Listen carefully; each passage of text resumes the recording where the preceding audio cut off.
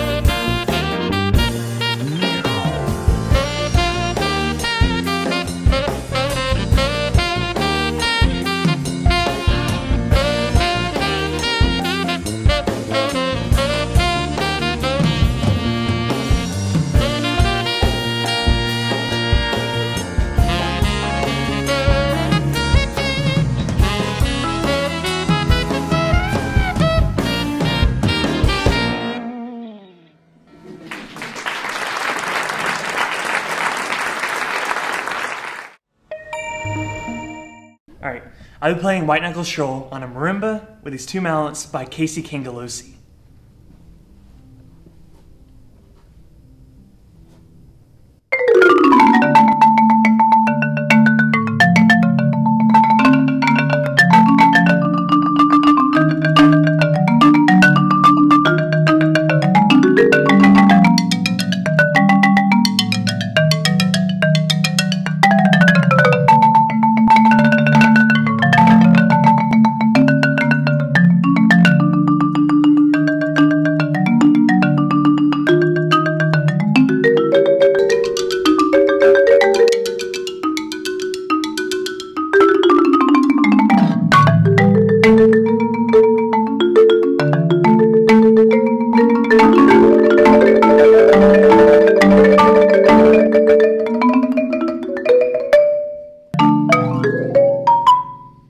I went to high school at Northgate in Coweta, and a teacher, I took a film scoring class, and she recommended that, I should go to LaGrange because they have a decent, composition program with Lee Johnson and everyone. There's so many instruments to choose from. You have to be almost multilingual. You're learning a bunch of different languages. The same framework, use your hands or your wrists, your arms. Sometimes you use your feet. It's very wide, so instead of practicing an hour or 2 hours for one instrument, you gotta make sure you're equally diverse in all of them. Ever since I was little, all I heard was about Nexus. My grandfather, he knew some people in Nexus. He always talked about how he'd be in college with his friends and how these Nexus people, how so wildly diverse they are and stuff. So they have like Bob Becker. He's probably the most pronounced and most known percussionist on their staff, mainly for his mallet work and his ragtime stuff. And so they know all of their instruments like so well, and they've been so involved with them. They're master percussionists. They're beyond college and doctorate level. A lot of their music is based off Indian scales and scales not typically known in modern music. With Lee Johnson here, he's helping have the opportunity to write percussion ensembles, and we got in Columbus State's percussion ensemble to come here to do a recording session last year, and then we also played a percussion ensemble last semester I wrote, and it was with like Blue Man Group instruments. And we had these big pipes and stuff. Percussion is almost can be anything.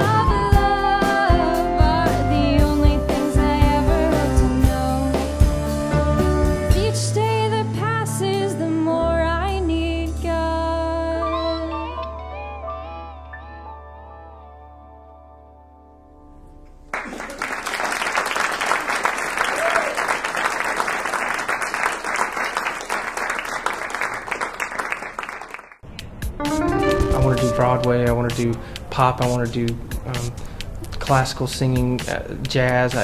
It's just all of it. People think of them all as being so far separated, but as you study music, you see the lines are a lot more blurred than you think they are. My name is Austin Burns. I'm from Conyers, Covington, that area. I'm a double major here, both in composition and in vocal performance. I did a lot of plays and musicals in high school, and when I came in, you know, I really wanted to be a composer, but you know, I learned as I've been here that I'm more of a singer, and I've been learning to accept my strengths and to play on them.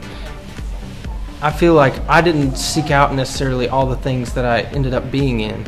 You know, sometimes teachers just got me and said, okay, you're going to be in this.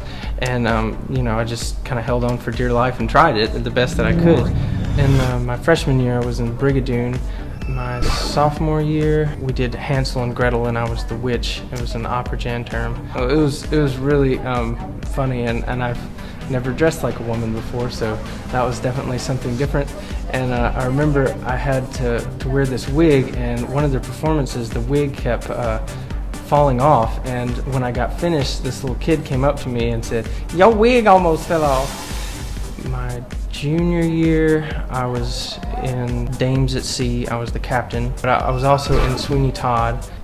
Different roles are fun for different reasons. I did enjoy doing Sweeney Todd because Pirelli had a lot of falsetto passages, and I really enjoy doing that. We live in worlds to which we don't belong. We loathe our parts, yet we play along. I've written a song about a writer who is also an actor. He feels like he's always being pushed to act in other people's plays, to perform great works by other people, but he feels like he has something to say. I asked Professor Knoll if there was a play that could go along with this song, and she found one, and it happened to be by Tennessee Williams. It's a one-act play. It's called I Can't Imagine Tomorrow. There's only two characters, a man and a woman. Basically, it's about how they feel that they're slaves to their job, slaves to their work, and they feel like they're always being moved, you know, like pawns in a game of chess. I think that was the lyric, pawns in a game of chess, moved yet unimpressed. It's going to be April 19th at 7:30, and Joanna Meyer, who's a theater major here, she's very talented, she's going to be directing it for me. Some people, you know, get adrenaline rushes by, you know, jumping out of airplanes and doing that stuff. I get it from performing, you know, from being on the stage. I get such a high from that, and it just makes me happy.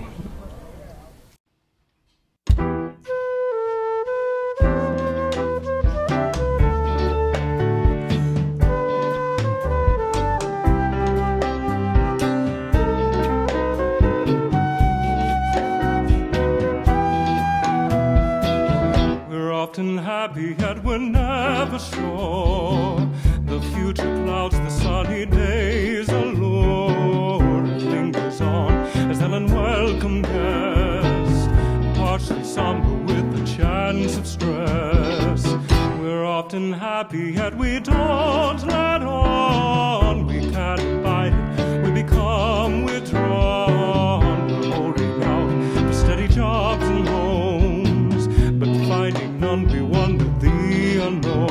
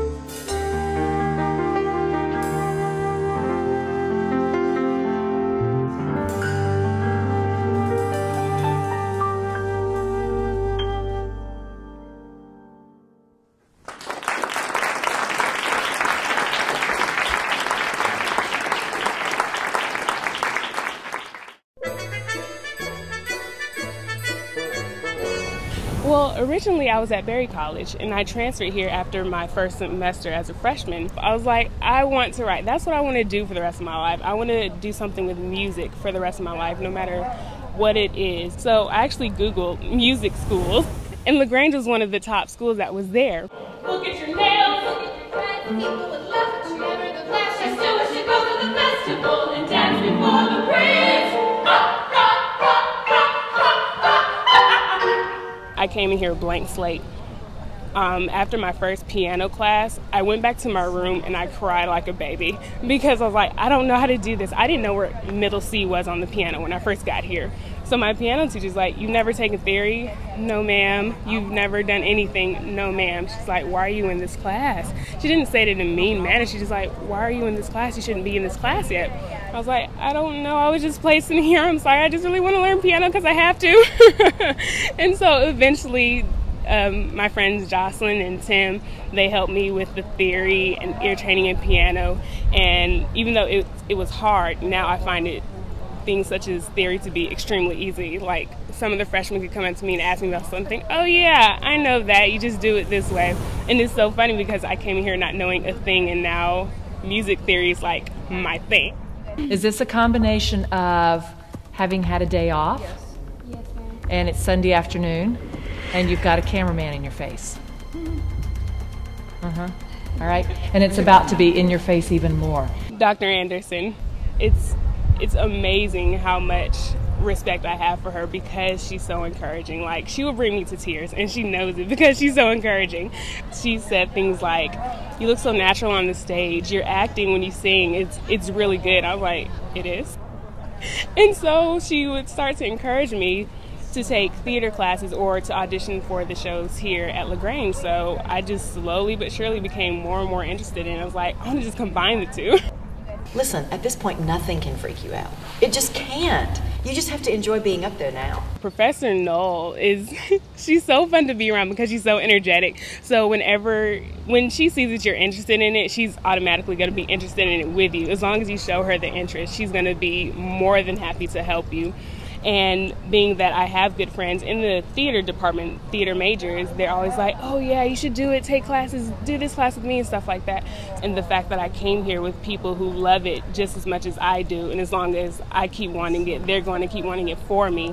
That's how my life has changed, because someone cares enough about my dream to help me get to where I want to go.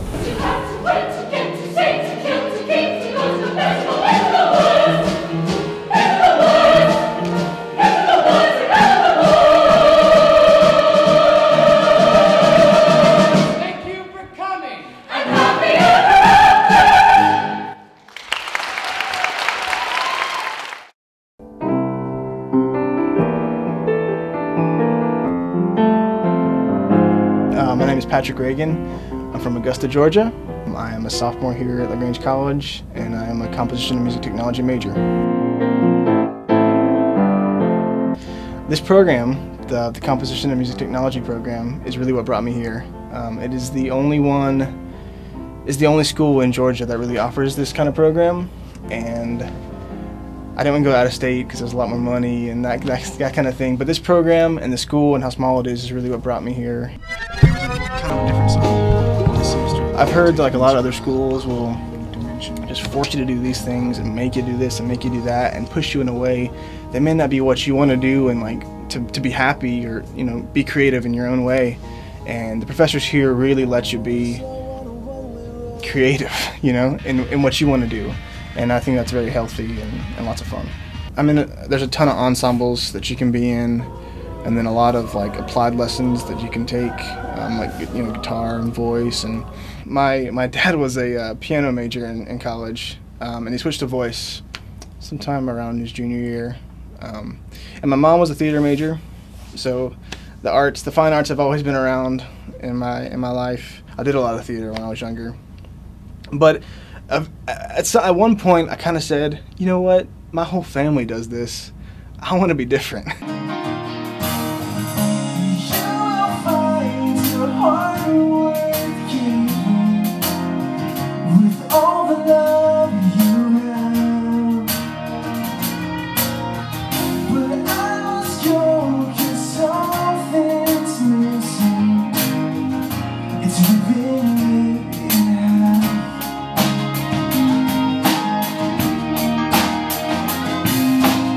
So my band back home, our name is Amerson, which is the lead singer's last name. We actually have just been booked for a wedding that we're playing very soon. It's an 8-piece band, and we're doing about 30 or 40 songs for 3 hours worth of music. A lot of them are like Michael Bublé, like Stevie Wonder, and like some jazz classics. And it's made us so much better as musicians and playing together, and it's been lots of fun. At this point right now, I kind of see myself probably engineering. I really have just fallen in love with the craft of engineering as well as songwriting. I mean, I would love to do that, but I think engineering is kind of where I'm gonna sit. I still have more to learn.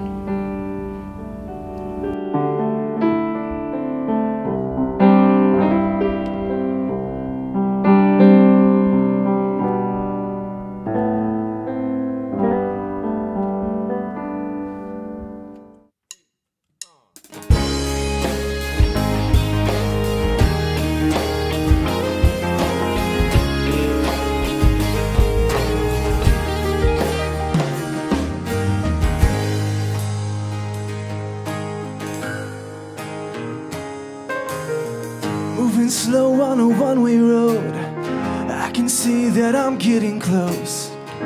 I don't dare to rush, for the news that I bring as well, I don't think that I need to tell. It breaks me up. And you will find a heart worth keeping, with all the love you have. But I must go, 'cause something's missing. It's ripping me in half.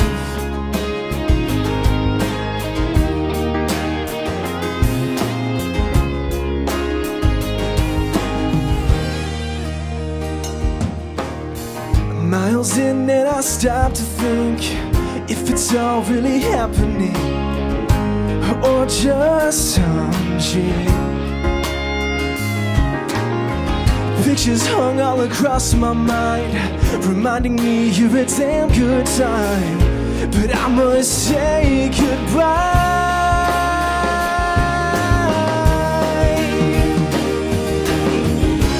You will find a heart worth keeping, with all the love you have.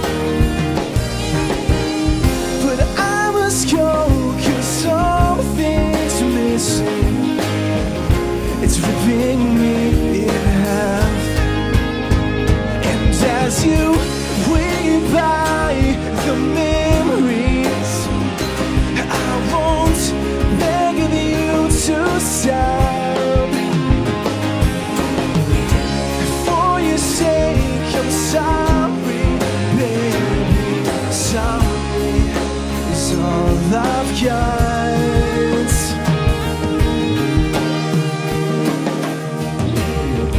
'Cause you will find a heart worth keeping, with all the love you have.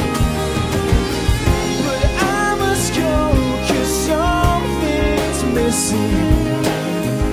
It's ripping me in half. It's just ripping me in half.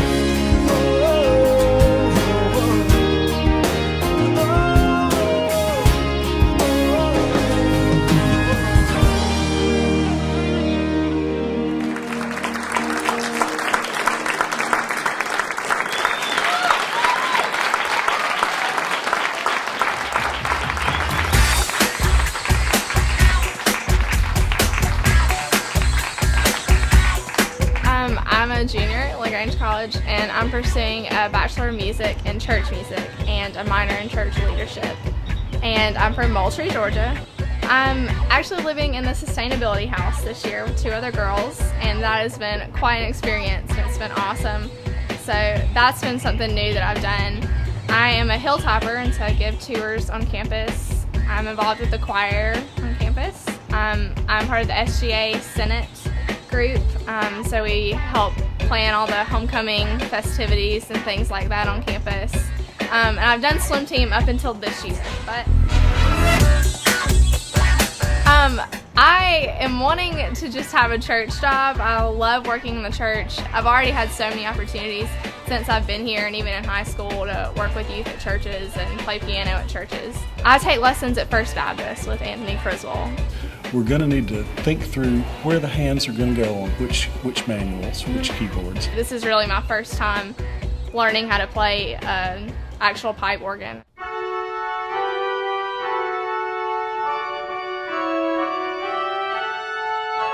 I've been working with the youth at First Baptist for about a year now, and I know that that's something that I want to pursue as well, maybe a youth choir position or something like that.